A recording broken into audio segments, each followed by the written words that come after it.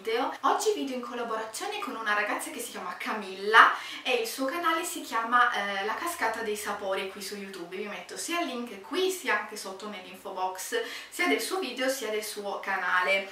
E abbiamo pensato di fare qualcosa di estivo, visto che sta iniziando finalmente l'estate, il caldo, abbiamo deciso di fare qualcosa di fresco e adatto appunto all'estate. Io oggi farò una coppa di ricotta, yogurt, miele e albicocche, una cosa molto buona, fresca e sana. E andate a vedere assolutamente il video di Camilla perché lei farà anche lei qualcosa di fresco e quindi andate assolutamente a vedere il suo video, ve lo lascio sotto nell'info box. Allora, io direi di iniziare subito dicendovi gli ingredienti, che sono veramente pochi. 200 g di ricotta fresca, 250 g di yogurt bianco, io ho preso quello naturale, poi 4 cucchiai di miele, 2 cucchiai d'acqua e albicocche. Ora io non so esattamente quante me ne serviranno, ma comunque ve lo dico, se guardate sotto nell'info box vi metto sempre le quantità esatte degli ingredienti, quindi nel caso mi dimenticassi di scriverlo qui ve lo scrivo sotto, o magari anche ve lo dico alla fine quante albicocche ci serviranno. Quindi ora iniziamo subitissimo a fare la nostra coppa di ricotta, di yogurt, miele e albicocche. Allora, quindi prima di tutto io ho già messo la mia ricotta qui e ora andiamo un po' a schiacciarla per farla diventare un po' più morbidina. Quindi dopo che è venuta abbastanza cremosa la nostra ricottina, apriamo gli yogurt e ce li aggiungiamo all'interno della ciotolona. Aggiungiamo anche l'altro.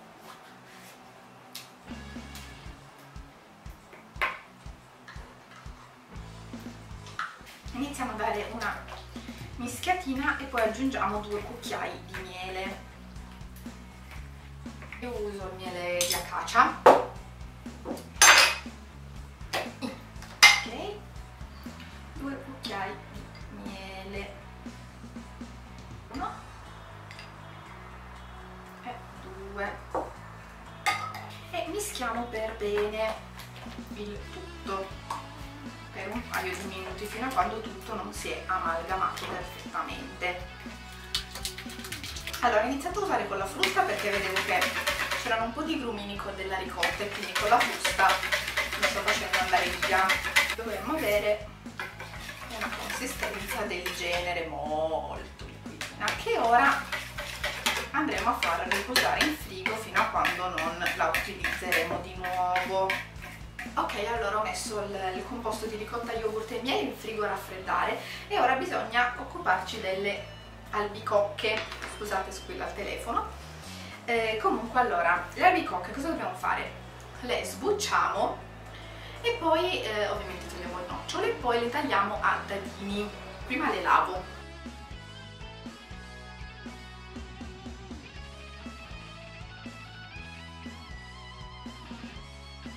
Ok, praticamente mi si era scaricata la macchina foto e quindi ha registrato pochissimo, ma comunque ho semplicemente continuato a tagliare tutte le albicocche ed ecco qui il risultato.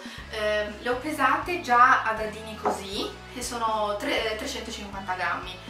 Poi se dopo ce ne vuole di più ve lo faccio sapere e magari ne mettete 400 grammi. Comunque questo qui è il risultato, piccoli dadini, li ho messi dentro un pentolino e ora andiamo a mettere allora 2 cucchiai d'acqua,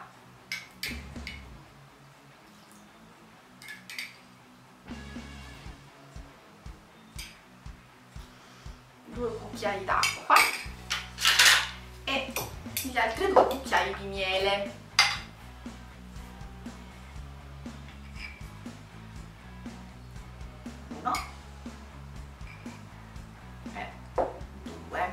Ora con un cucchiaio diamo una girata per far andare miele e acqua ovunque. Ok, lo mettiamo sul fuoco, accendiamo il gas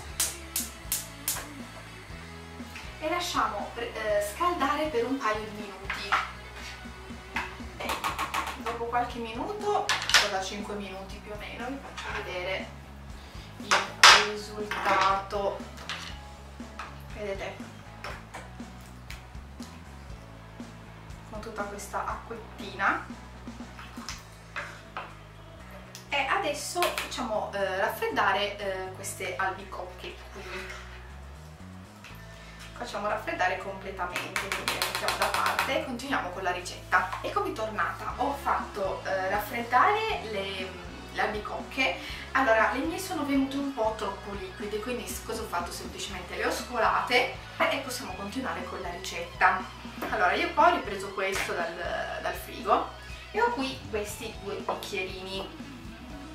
Allora, sono bicchierini così carinissimi, bombati, che vanno bene per questo tipo di cose. Volevo metterlo, questo impasto qui dentro la sac à poche, ma è talmente liquido che non ci riuscirò mai. Ora facciamo anche l'altro.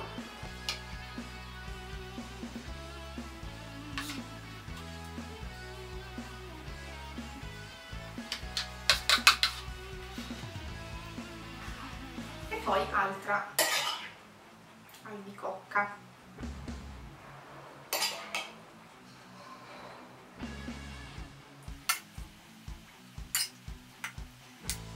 Ok, ed ecco qui la nostra coppa. Ora io continuo anche con, finisco qui e poi ci rivediamo con la presentazione finale. Ed eccomi qui con i nostri 2 coppette pronte. Allora, ne sono venute 3. Vabbè, ve la faccio vedere lo stesso anche se in un altro bicchiere, perché di questi bicchieri fatti così non ne avevo più. Comunque eccola qui l'altra coppettina, e questa è un po' più alta, un po' più stretta, però comunque ne sono venute per praticamente 3 persone. Poi se ci sono più persone moltiplicate tutti gli ingredienti e siete a posto. Quindi, come avete visto, è facilissimo fare questa ricetta qui, davvero facile. Poi è anche buona, è bellissima da vedere perché è tutta bella colorata, bianca e arancione. A me piace tantissimo, poi io amo le albicocche. Se volete anche provare magari anche con altra frutta, penso che vadano bene lo stesso. Potete provare, fatemi sapere poi. E niente, vi ricordo che questo video è in collaborazione con Camilla, la cascata dei sapori, e vi metto il link sotto nell'info box. Andate assolutamente a vedere il suo canale perché ha pochi iscritti, però veramente fa dei video davvero carini e delle ricette molto buone. Quindi niente, spero che questo video e questa ricetta e questa collaborazione vi siano piaciuti. Fatemi sapere tutto quello che ne pensate nei commenti, se magari voi avreste fatto qualcosa in modo diverso, ditemi tutto quello che volete sotto nei commenti. E niente, noi ci vediamo la prossima settimana con un nuovo video. Ciao!